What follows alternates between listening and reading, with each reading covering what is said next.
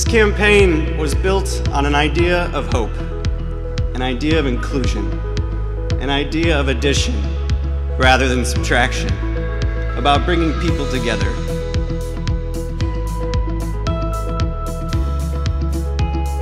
I am hopeful because I see us panicking. I see us getting proximate to the issue. I see us being urgent, but we need to remain as active as possible because the only way actually to give people hope is to do the work.